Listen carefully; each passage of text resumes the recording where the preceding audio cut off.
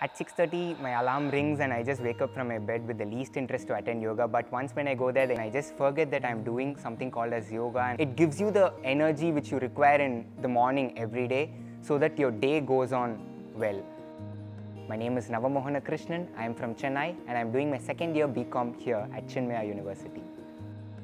If I had been in Chennai, I would have just gone for an evening college and spent some time with friends. But here, I get a variety of knowledge over various subjects which the other colleges or universities don't offer.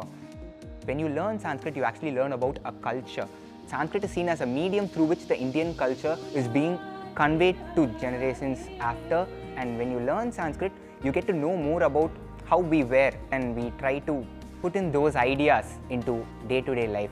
And when I take it to the outside world, develops the quality of leadership within me. I just feel so grateful being here.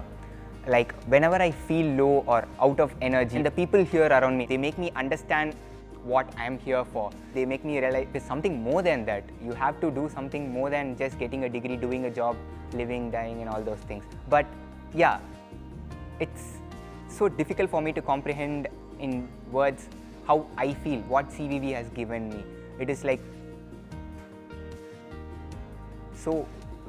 so much that I'm so just happy to be here. I just don't know how to say it. I'm very happy to be here. CVV is helping me with a lot of things, and it has given me even the confidence to sit in front of a camera and answer questions on the go.